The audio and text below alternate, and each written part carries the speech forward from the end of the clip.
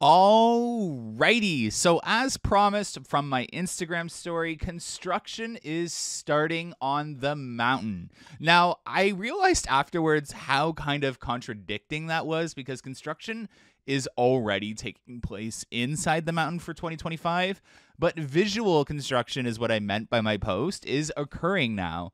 So as you're going to see in this clip, the control points are being set up all over the tunnel leading into the mountain to prepare for its expansion.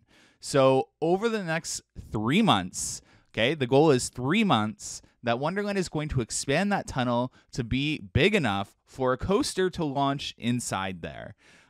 So a lot of questions that we had are now answered. So why is Guardian's track piece removed? Well, it's obvious. Why is Extreme Skyflyer being removed? Well, it's obvious. And more on that too. There'll be a second video with more information on that as well. So with that being said, over Extreme Skyflyer, they are getting the land ready for a crane to come in. So you can see it right here. They've ripped up all the electrical too. So if you look closely, you can see the electrical being ripped up. This land is being prepped for coaster construction as well. So lots of work going on.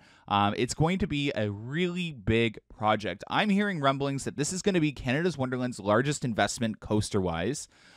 So that's really exciting. Again, that could come down to just the cost of the projects. Don't expect some like 6,000 foot long coaster. But at the end of the day, it's still really exciting. I've started flying from over in my Tundra Twister plot of land that I flew when Tundra Twister was building, and that seems to be the best place to see construction. So you guys will see that very shortly. But yeah, so if you look closely, you can see that little surveying tool. It's called a GPS surveyor. What they do is they go in and they set control points. And if you remember from my previous video, I wanted to teach you guys about that because it has significance. When you see a control point going in, it usually means construction is right about to begin. Usually, like we saw at Front Gate, it could be a couple of days. And from what I know of this project, it is about to begin. So they're going to rip out that tunnel and widen it, and then they're going to rip out a bit of the mountain as well. Control points are installed on the actual mountain surface as well. So that's really exciting. Definitely, it's just a lot. But let's head on over to Front Gate before we get over to the Tundra Twister plot of land. So over at Front Gate, the buildings are starting to get their roofing on them. It looks really great. The concrete company, the company that will be doing the footings and work for the coaster, are now done at Front Gate. So to me, that confirms that Front Gate will not be getting its 2-part reno this year. I just burped. Oh my goodness. I hope you guys didn't hear that. So it does confirm to me that the second part of the reno will be coming in 2025. So that definitely is exciting that news is confirmed, at least to me. So I wouldn't say it's confirmed as if it's going to happen, but what I had heard in the rumor mill, it seems to be true.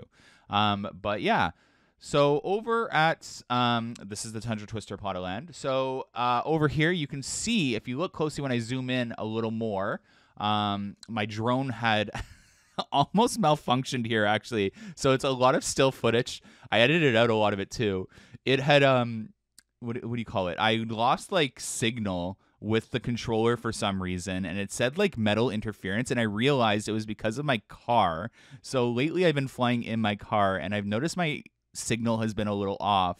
But yeah, I didn't know metal affected the antenna signal to my drone that much. So I panicked real hard because I couldn't move my drone. At the end of the day, the drone comes home on its own. It's a really expensive drone, so it would still come home. But yeah, then I got control. So here we are. If you look closely, you'll see the orange line of control points over the tunnel right there. And then he's drawing some secondary ones over there. So again, he's going to be drawing the boundary. And then construction crews are going to come in and rip apart. So that'll be really exciting to see because that's going to confirm a lot. But yeah, what do you guys think? So I want to bring up a really important fact right now, okay? Pay attention. Where are those control points in accordance to the current outline of that tunnel? They don't look very wide, do they? And the control points should be the boundary. So I want to bring up an interesting point of view, okay? And keep this in your memory bank. Right now, that tunnel is not wide enough for a wing coaster and not wide enough for an invert. It looks just wide enough for maybe a 2-seater across. So keep that in your memory bank because at this current moment with those current control points, It's not looking too wide. Now, again, when I go fly today, on Tuesday, I could see something different. Over at Thunder Run, maintenance work is continuing. Again, it is rumored that Thunder Run will be receiving some upgrades for the 2024 season. I haven't seen any evidence of that. But yeah, Clockworks is also having its maintenance done. Nothing too exciting, don't worry. But yeah, in total, not too much else to talk about. Nothing else around the park. Vikings Rage is obviously having its like complete overhaul done. From what I'm understanding, it's having the drive tire area and motors completely brand new. But yeah, Leviathan has one train on the track. I'm trying to think if there's anything else that I'm missing. But yeah, nothing too else. A lot of theming pieces have arrived for Splashworks in behind Whitewater Canyon. So we'll be keeping an eye on that if it's for Splashworks or if it's for Whitewater Canyon.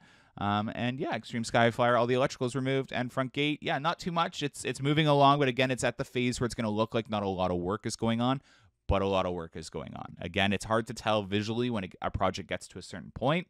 But yeah, thanks so much for watching. Hopefully you enjoyed today's construction update, and have a good one. Bye.